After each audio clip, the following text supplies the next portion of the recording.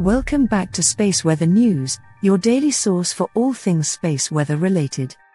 If you enjoy our videos, please consider showing your support by subscribing to the channel.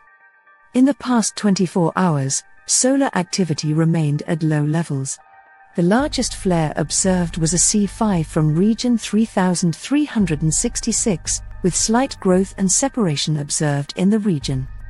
Consolidation was observed in region 3361, and growth was also observed in region 3367.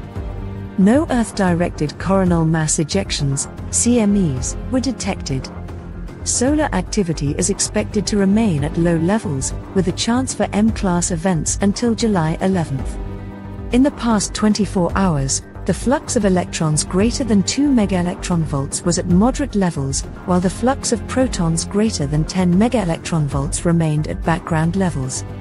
On July 10th and 11th, the flux of electrons greater than 2 MeV is expected to reach high levels, while the flux of protons greater than 10 MeV is expected to continue at background levels.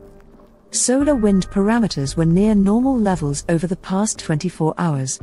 The speed of the solar wind ranged from 371 to 451 km per second.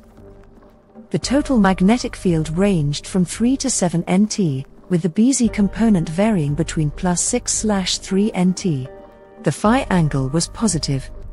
Minor enhancements in solar wind are possible until July 11th due to potential interactions with a positive polarity high-speed stream from a coronal hole situated in the southwest quadrant.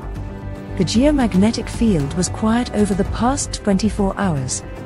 Expect mostly quiet conditions through July 9th, with a shift to quiet to unsettled levels on July 10th and 11th.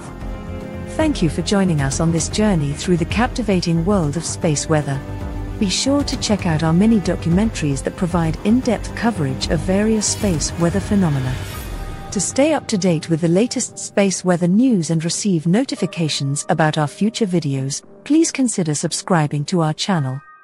Your support means a lot to us and helps us continue to bring you fascinating insights into the wonders of the universe. Once again, thank you for watching. We appreciate your interest in space weather and look forward to sharing more captivating discoveries with you in the future.